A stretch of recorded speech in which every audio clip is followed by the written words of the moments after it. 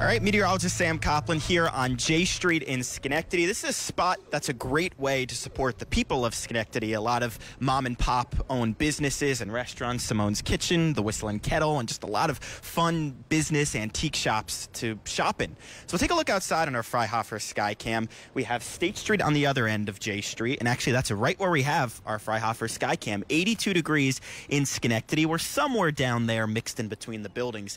Here's a look at the satellite right now. Clouds are certainly mixing in with the sun, but notice there's no rain anywhere around our area, and it's going to stay that way throughout much of the afternoon. One front is right overhead, but that's, again, not leading to any showers. It's a wave of low pressure that's way off towards the south and west, back towards Ohio, that's going to bring in the rain tonight. If you remember a few days ago, we were talking about this potentially moving in this afternoon, but the progression has really slowed down, so it's not going to be here until this evening. I think we're going to get through most of the daylight hours just completely dry. It's a classic summer day outside. 86 in Saratoga, 84 Albany, a little bit milder off towards the south, and Hudson at 88. And dew points range from the low to mid 50s, where it feels very pleasant, no pun intended, in Lake Pleasant, to 70 in Chatham. So you go off towards the north today, a little bit more of a comfortable feel. Off towards the south, below that boundary, it's a stickier, more July-like feel outside. Notice, though, today, sun mixing with the clouds. We're dry throughout the daylight hours, and then really like clockwork, once the sun sets, I think that's when the weather starts to go more downhill.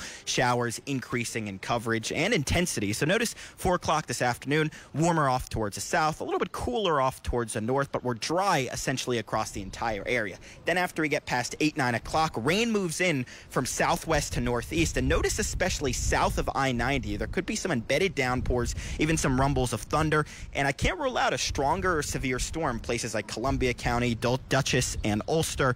The main threat with these would be some strong to even potentially damaging winds, but I think that risk is probably a little bit further off towards the south. This is, again, fairly progressive, so there can be some downpours, but I'm not too concerned about any sort of flash flooding because this will be out of here by 3, 4 o'clock in the morning. And what that means is we're going to start tomorrow with clouds, yes, but we're going to be dry once the sun peaks up tomorrow. Here's the total amount of rainfall. Notice as you get further off towards the south, we see higher amounts. As you get further off towards the north, it's less. So it's, say, 1/4 of an inch to maybe 1/2 an inch right around the capital region. We could be talking upwards of an inch locally off towards the south, places like the Catskills down through the mid-Hudson Valley. And tomorrow is a gem of a day. Humidity surges a little bit today, but it's any humidity that we had today is going to be gone by tomorrow. Very comfortable. We'll just be contending with a breeze, but that probably just aids in the very pleasant feel of tomorrow. So it's 75 to 80 tomorrow.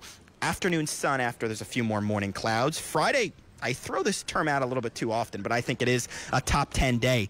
Beautiful. We'll have a light wind with high pressure right overhead. And then we have another down moving in as we continue this stretch of some ups and downs this weekend. Looks like it's going to turn more unsettled, especially Saturday afternoon. Upper 70s to low 80s. So it's a lot of back and forth with the rain chances.